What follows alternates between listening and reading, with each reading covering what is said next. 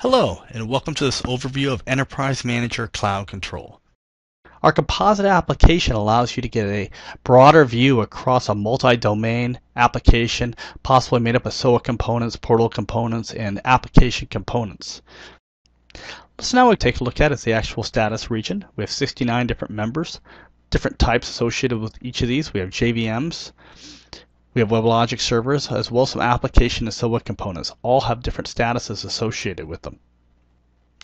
Below that, we have the heap usage percentage, a customized region that I went ahead and created, showing both SOA Server 1 and Server 1 and the actual heap memory associated with it. If we mouse over one of these, we can see the critical and the warning thresholds associated with our servers as well. Looking at other regions within our composite application, we can see the incident region beneath that would show the different critical and different policy violations associated with the different members within our composite application.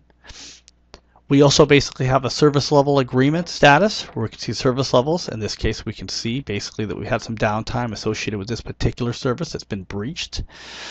Above that, we have different services that can be shown. In this case, no services are actually down, but we can see the different server statuses.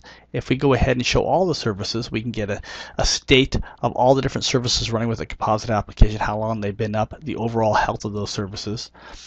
And above that, we have two critical regions showing different performance metrics and diagnostics associated with it. The one on the bottom shows the active sessions and the pending requests associated with the servers. We can see for server 1, the pending requests have been getting pretty high. We see them roughly around going above 10.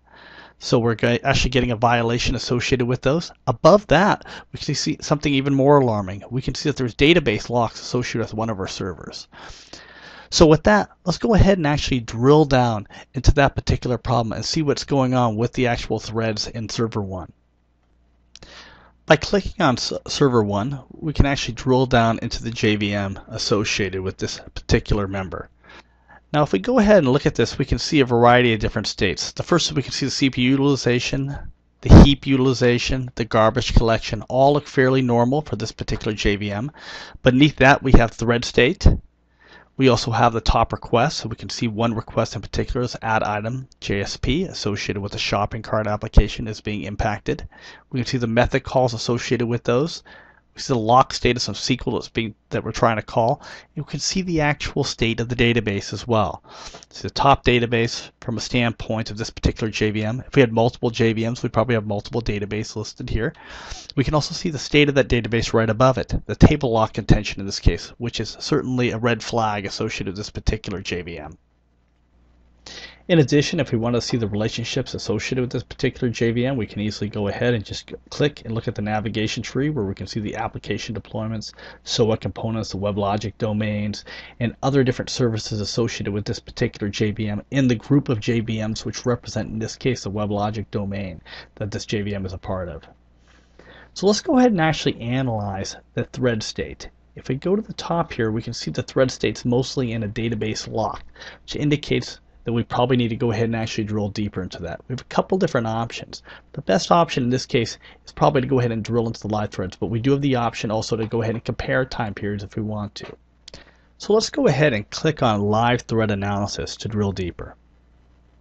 Live thread analysis gives us a live visibility into all the different relationships associated basically with the threads within the JVM itself.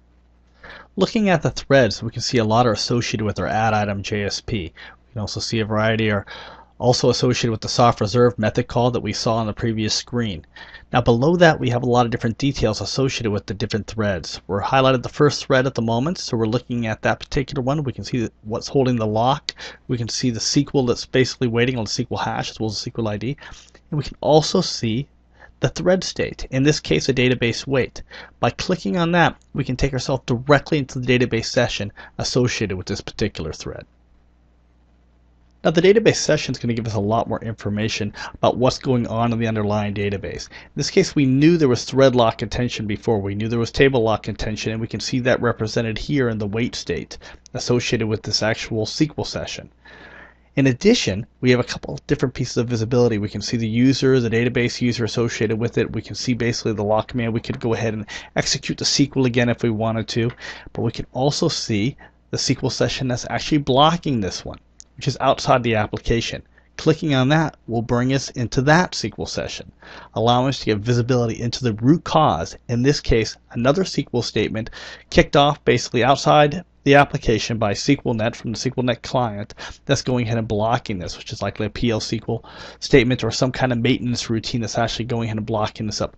We do have the capability at this point, if we wanted to actually kill the session, cleaning this up and getting our application basically back up and running.